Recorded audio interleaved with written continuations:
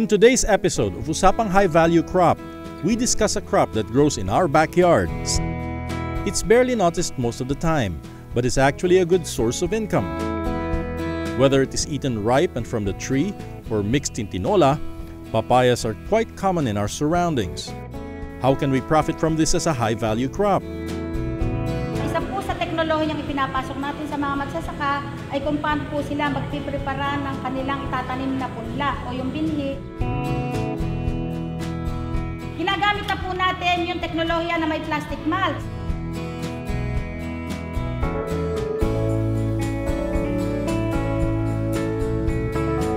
Mayroon po ito na pruning, yung pong mga side shoots. Pag maliit pa po papaya, inaalis natin yun kasi po kumakain pa po yun ng nutrients. The Department of Agriculture provides assistance to papaya planters via the following: seeds, organic fertilizer, seedling tray, tractor, hand tractor, knapsack sprayer. Each papaya plant can yield as much as 50 pieces of fruit.